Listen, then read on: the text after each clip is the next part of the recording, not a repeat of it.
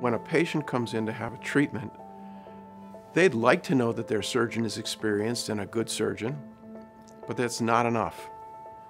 There's a good radiologist to help interpret the films. There's a good medical team to make sure that the patient is appropriate for surgery or is prepared for surgery.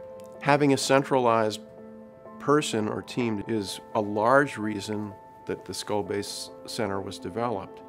From a patient's perspective, the care they'll receive for skull-base pathology is top flight in the entire world here at Henry Ford. So while it is a scary diagnosis, nobody wants to be told they have a tumor inside their brain.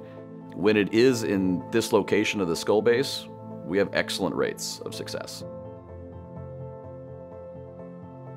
So the skull base is the bone separating the sinus cavity from the brain cavity. A number of different pathologies affect this region, namely tumors, but also things like spinal fluid leaks. So if there's a crack within the skull base, fluid around the brain can seep from the brain cavity into the sinuses, and that puts patients at risk from things like meningitis, brain abscess, which are very serious conditions that need to be treated aggressively. But now you take somebody like Dr. Craig, who's fellowship trained, and spends a year working on CSF leaks and various aspects that deal with how you repair the floor, and you add it to the experience from my side of it, which is removal of the tumor, which has always been some concern, and there's risks associated with it.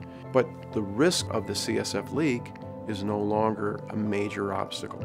Having a collaboration that's a true collaboration like the system is a way to facilitate, make it a lot easier for the patient, not have to worry about how do I get this appointment or how do I get that appointment, but they have a concern, they're worried about the problem they have.